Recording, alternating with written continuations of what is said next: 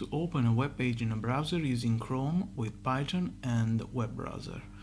And we have, if you have to open directly with our browser, let's say with Chrome, a web page while we are using Python in a Python program, coding with Python, you could import a web browser, this module, and then you can give to a variable like Chrome dir.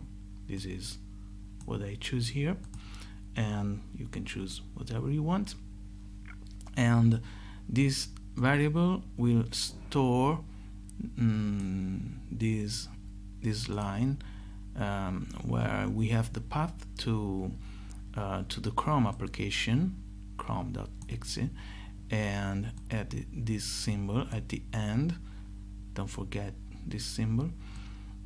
You have to go inside your the installation of your Chrome application to put a path here, because this is my path. Perhaps it's not the path of your computer. Once you created this variable, you're gonna use these two methods, get and open.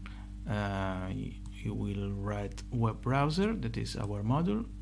This method of our module, function of this module, that is get Chrome dir, that is the path where the program will search the Chrome application, dot open the program that we want to open. Every link will be good here.